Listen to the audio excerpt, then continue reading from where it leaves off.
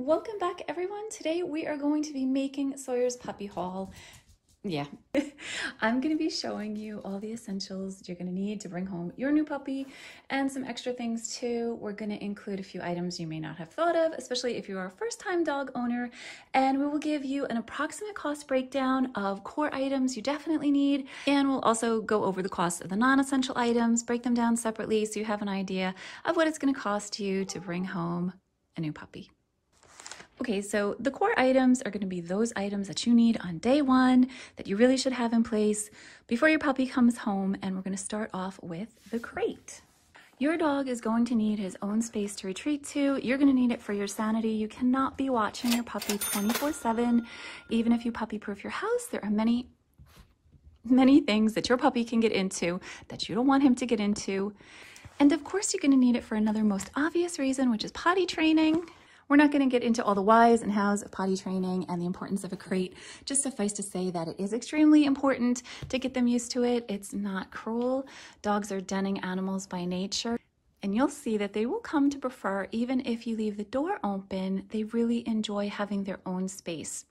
Also, thinking ahead, if you are going to get your dog spayed or neutered, or they're going to need any kind of medical procedure, and sometimes they need for their own safety to be put away from other animals or things in the house, a crate is great for that. If you have people over your house, maybe they don't like dogs, and you don't want to have to acclimate your dog to a crate when you're facing one of those situations and he's not used to it, and you're going to just put him in there, and they're going to cry, they're going to struggle to get out, they're not going to feel comfortable. So you want to start it early, and then you have a crate trained pup. You may never use the crate again, but if there ever comes a time where you need to, then you can, and they're not going to freak out about it. Great. Okay, so let's talk about the size of this one. This crate is 24 inches long by 18 inches wide by 19 inches high. I really like it. This brand is Midwest. I got it from Chewy.com.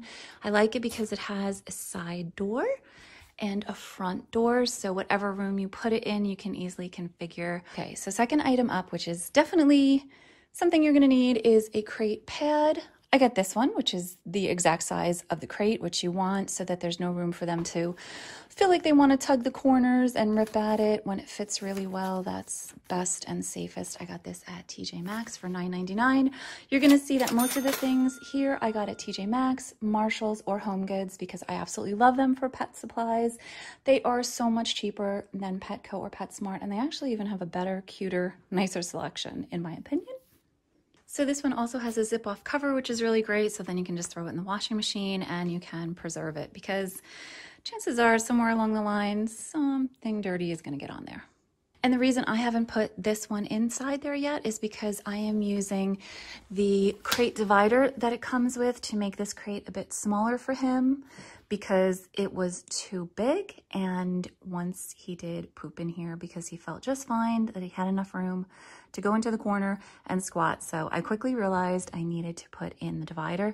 Another thing I love about this crate is that they do come with dividers, so you can really get your money's worth. You don't have to buy a smaller crate and then upgrade. So inside here, I actually just have my husband's sweatshirt, and I have this pad, which is actually a heating pad. It has a warming material inside of it, just like, you know, if you have like a Columbia jacket or a winter coat like that, where they have that reflective material, it uses the dog's own body heat to make it nice and warm. So yeah, it is kind of messy with this flap, but Sawyer is not a big chewer of things like this, so it's been okay. And quite honestly, he's been in here very, very short periods of time. He spent maybe half of his first night in here, or maybe an hour or two of his first night. Then he slept in my bed, and he has been in there just really times when, if I need to shower and I can't watch him, he's been in here. So he's been in here for like intervals of maybe 15-20 minutes at a time, and he has done amazingly. He just took to it right away. He really does not even cry. And one key thing is always take them out before they cry. Never let them get to the point of knowing that crying gets you out, and keep it for short periods. But we're going to be making a whole video on how to crate train, so watch for that. So let's move on.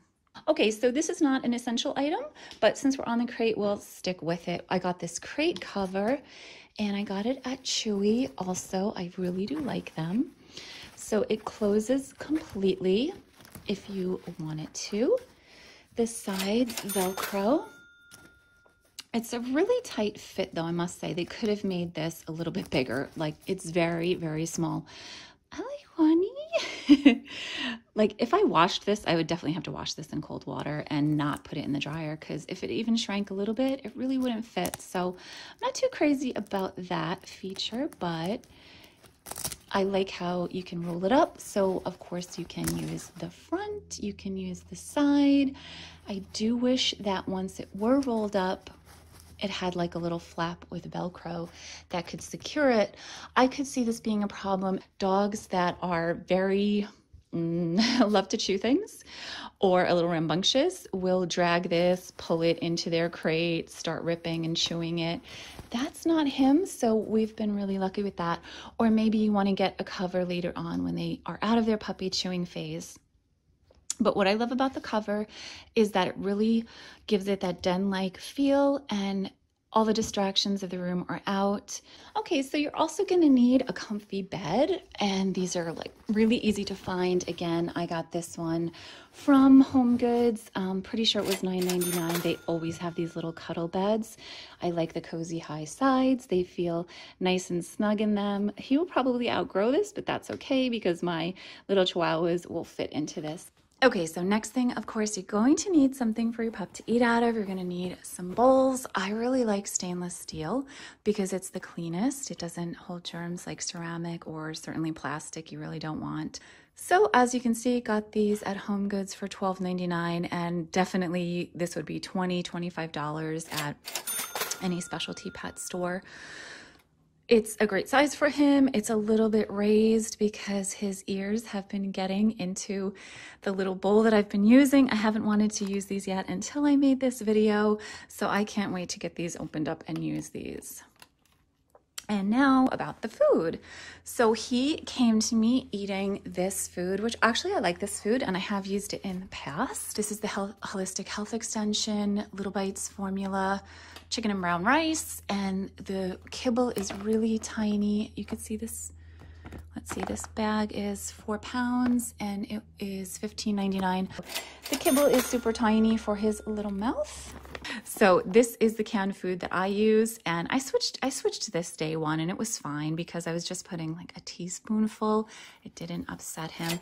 Whole Earth Farms chicken and turkey recipe. Ian's chicken broth, turkey liver, sweet potatoes, apples, carrots, natural flavor, and so the first 1, 2, 3, 4, 5, 6, 7, 8, 9, 9 ingredients are amazing. So I really like this. All right, and then this is the other. They come in like maybe 5 or 6 varieties, but I really like these because they're not in gravy. They're more of a pate. This is the red meat recipe, and the ingredients are beef, beef broth, beef liver, salmon, peas, carrots, sweet potatoes, dried egg, natural flavor, and then on to vitamins and minerals. So I think these are excellent and I really like these. So this is what he has been eating. And he gives it definitely 2 paws up. Oh, one more thing. This I got for his, it's like a placemat for his food bowls. And again, I got this at Marshall's for $5.99. It's 100% cotton. You could wash this. I think it's so cute. I wouldn't call this a necessity, but quite honestly, in my house, it is a necessity. Chews and toys. And chews, oh my gosh, a necessity. If this is your first puppy, you may not realize just how much puppies teeth and chew. I mean, whatever they can get their little teeth on, their sharp little teeth on, they are going to chew. It's a great way to keep them busy when you need to get stuff done. So, chew toys. So I got these puppy teething rings. I really love these. This is the chicken flavor. You get 6 of these. And I got these again at Marshall's. I wish it had a price on it because I know that these are quite expensive in the puppy stores, and you definitely can get them for a really nice price. My Marshall's always has these. So here is one that he has been chewing on already. And what I really like is that, he's a smaller breed. He doesn't have powerful chewing. He's not a really big, heavy chewer, so that These are lasting a very long time for him. You can see all his little puppy teeth marks, like 5 o'clock in the morning when he wakes up, wants to go out, and then he wants to lay in my bed and chew for like a half an hour before he falls asleep again. This has been doing the job. Okay, so I also have these, and these are chicken and rawhide twists. And again, these came from TJ Maxx, and these are $7.99. You get 20 in here. Again, that's a super great price.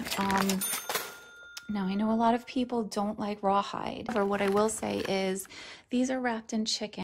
And you know, you're going to always be supervising your dog also. But my all-time favorite chew for my dogs are bully sticks. They have some decently sized ones, like in Costco. I've seen the price go from like, oh my God. What the heck? Anyway, yeah, I've seen bully sticks in Costco go from like $25 a bag to now they're $35 a bag. It's crazy. So these are the 6-inch ones. This is a really nice size for him. This is grass-fed beef. It's 100% digestible. They don't have a smell. They don't make a mess anywhere. They're really hard to chew. They do last a really long time. And check it out. Compare it $18. Yes, that's true. I just saw these in PetSmart for about that, or Petco, and I got these for $9.99. It's great for their teeth. So bully sticks, if you can find them, you will love them. And more importantly, so will your dog. Now, I usually don't buy stuff like this, but when we were in the puppy store getting, oh my God, this cat. You're such a stalker. You look like a bat. So anyway, when I was in the store getting his collar and harness, the ladies gave me like 7 little free samples individually wrapped of these, and he ended up really liking them. So this is a box of these Fresh Kisses from Merrick. You get 36 in this box. What did I pay?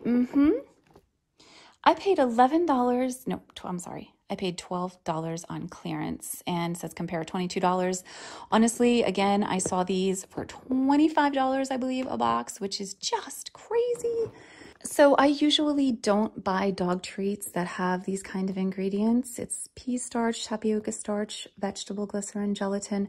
But the reason that I did get these for him is because, again, his teeth are not strong enough. He's not been eating them. He's just using them to chew on. So I am okay with that. They keep him nice and busy. I do want to show you what it looks like. Okay, so they're really cute, like little toothbrush things. But of course, if they do eat the whole thing, you know, it's nothing dangerous for them. Let's see, we'll leave that there for him. So, okay, so that about covers the chew treats. Now let's talk about chew toys.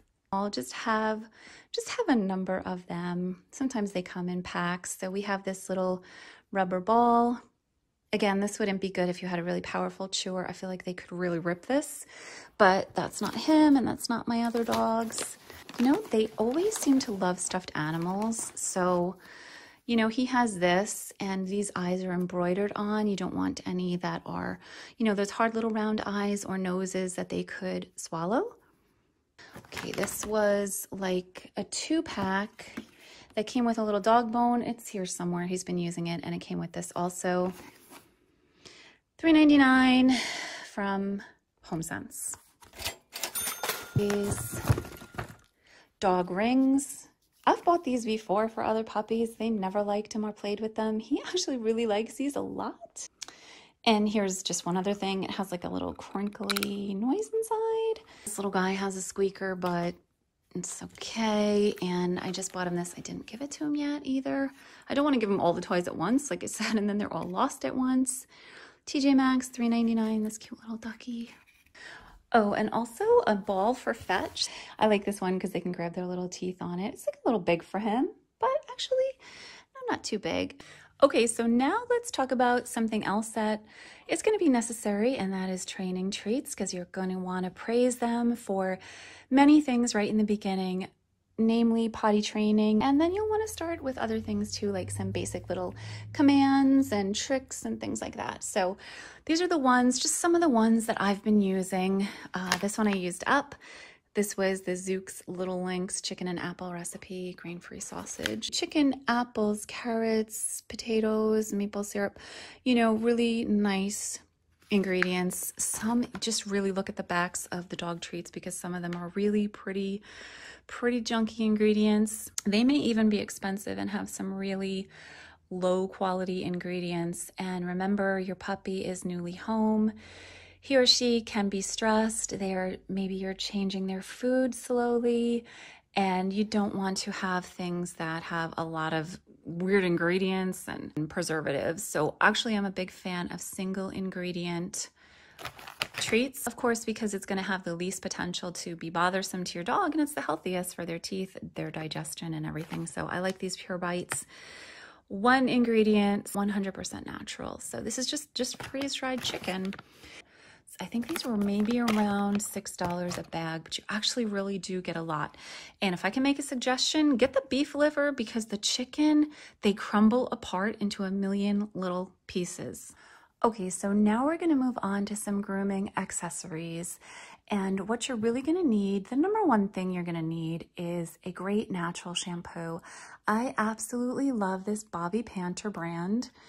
It is a moisturizing dog shampoo. It is tear-free, so if you get it in their eyes by mistake, you're all good. So I love the smell of this. This comes in maybe like 4 or 5 varieties, and it smells amazing, like I said. And I know that I picked this up at Marshall's, but I haven't been able to find it there recently, which is why I'm pretty low on it. But it's so concentrated, and he's so little that a little goes a long way. Okay, the only second item that I would call a necessity in this category is a nail clipper, because you're really going to want to get them used to it from pretty much the get-go. So this is one that I have for my Chihuahuas. It's definitely the smallest size available. It's really tiny, but his nails are teeny tiny right now. So of course these come in all different sizes. If you have a larger breed puppy, just get a larger one. Oh, actually, okay, one more is pretty much a necessity depending on the kind of coat your dog has, and that is a brush or a comb. This I like. So this is a natural bristle brush, and it has this nice soft side, and it has this side. I wouldn't really start with those slicker brushes, you know, those pin brushes. I'm not a big fan of them, honestly, kind of like this, because they kind of can hurt or pull little tangles in your puppy's ears. And remember, you're just getting them started, so it's really nice to have something soft. Come on. Ooh, one more thing I want to talk about with the grooming, which I have not gotten for him yet because, you know, you don't need that on day one, but it is a dog toothbrush and toothpaste. Or if you don't want to use a commercial dog toothpaste, maybe you just want to use coconut oil. I do that on my other dog's teeth. But you know what? I use toddler toothbrushes. I like the Oral-B toddler toothbrushes, not a specific dog toothbrush. I just always find that they're just too big for my dog's mouth. The other item that I got was these, and I've looked at these in the stores and always thought, that's really not necessary, and it's really not necessary. But his little paws are pretty furry and hairy compared to my other dogs. I thought I would give these a try, and I've actually been liking them quite a lot. So where did I get them? You already know, Marshall's $4.99. These would be $8, which is really pricey for what they are. Okay, but the reason that I got it too is I'm just a big checker of ingredients, and I really like the ingredients on here, which is herbal extract, essential protein, aloe vera, lanolin, vitamins A and E, oatmeal, botanical extracts, baking soda, and mild fragrance. Oh, and by the way, they do smell absolutely amazing. You want to get some pet waste bags. And of course, you want to keep your own backyard nice and clean. And if you don't have a backyard and you are, you know, you take your puppy out for a walk, you want to be that responsible dog owner and always have these with you. Once again, these came from Home Goods or Home Sense, and these were $4.99 for 160. I always have so many of these on hand. Every time I see them, I just pick up a box. These ones are lemon scented, so that's kind of nice. You can find them in many different scents. I have scented and unscented, but yeah, these are these are a necessity. Okay, we have one more important vital category that you are going to need right away, and that is leash / harness / collar and tag. Oops.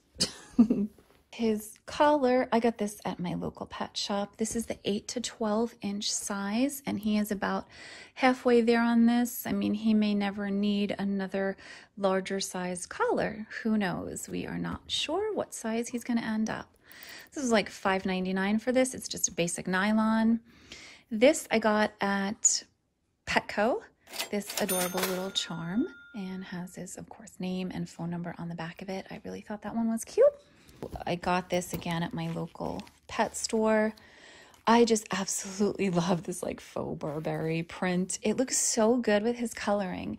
This is the second one that I've gotten. The first one that I got was an XX small, and I could tell that he was going to quickly outgrow that. They were nice enough to let me exchange it a couple of days later for the extra small, which this brand is called The Worthy Dog. This is another one that we used in the interim. Again, this is from my Chihuahua, who is 6 pounds. This is an extra small. The brand is Voyager, and this actually fits him really nicely. But I'm not crazy about him in red. You know, they're all different. Like this is an X small and this is an X small, and there's quite a difference in the size of them.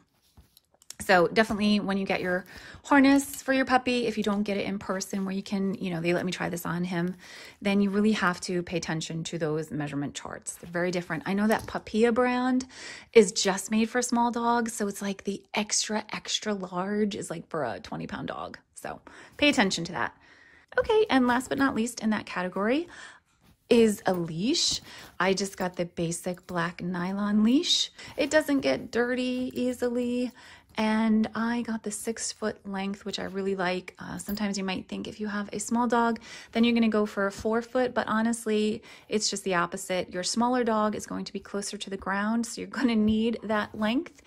If you have a larger dog that is close up to you, that you don't want to have so much freedom on the leash, especially while they're learning to walk nicely, then, 4 foot might be better for you. But I did like the 6 foot, so this is like $6.99 or $7.99 or something like that. All right, 2 more things I want to cover really quickly, guys. You may not have thought about this. The first one is a carry bag. I love this one. This brand is Top Paw. I am almost positive that I got this at PetSmart, yes. But it has a thick mat that is washable and cushiony. It also has this tether that you can put onto their harness. Had him in the stores in this already. He's done very, very well in here. And it has like nice pockets for cell phone, for your wallet. These are really big. Has this on the side for, ventilation on both sides. And you can also, now he has definitely tried chewing on this, but this goes over the whole top of it. So if you have a really squirmy animal that's going to try to get out of the bag, then you have that, or to maybe acclimate them to it. And if you don't need it, you can just roll it away. And again, to keep them protected before they have all their shots, but you still want to get them out and about and start acclimating them to things, stores, people, noises. This is awesome. Now, this was probably about, I feel like it was about $75, and I'll try to look that up and put it on the screen, but I know it was pretty expensive, but it really was worth it. If it's something that you're going to use, it's worth it. Okay, so this is the other item that I see maybe a lot of people not think of, and this is a dog car seat. So I have already had this for several years for, again, my Chihuahua. So this, I did get it, believe it or not. I did find this in Marshall's. I don't see them there too frequently. And the brand is Kurgo. So it has this fleecy interior that you can see mine's kind of faded and a bit dirty, but you could take this out and wash it. We got a little dog bed in there just to make it more cushy. It has this tether. Yeah, that's been chewed by prior puppies. This goes over the back of your headrest in the car, and this goes around the seat to clip in the back. I highly, highly, highly recommend getting a dog car seat. Don't let your dog sit on your lap. Don't start that. They're going to really prefer that if they can. but it's so much safer for you and for your dog. And you can just have like a sane ride. Like nobody wants a dog just, you know, all up on their lap. It's too crazy. I see people do this and the dog hanging out the window. I personally don't get it. I like my dog nice and safe. They're right next to you on this seat. You know, he sits in the front seat. We made a video on getting him acclimated to this seat that if you're interested, I think you'll find it really, really helpful. So I will also link that in the description. Sit. Good boy. So I hope that this video was helpful to you. I think we covered everything. If there's something I forgot, or if there is something that you consider necessary or has been helpful to you with your new puppy, please feel free to just chime in, leave us that as a comment of what worked for you, maybe what didn't work for you, what you thought was necessary, and then maybe later on found out you really didn't need to spend the money. And if you found this video helpful and you liked it, please give us a thumbs up, paw, or paws up. I'll take that too. And thank you so much for watching, guys. We'll see you real soon. Bye. Oh, excuse you.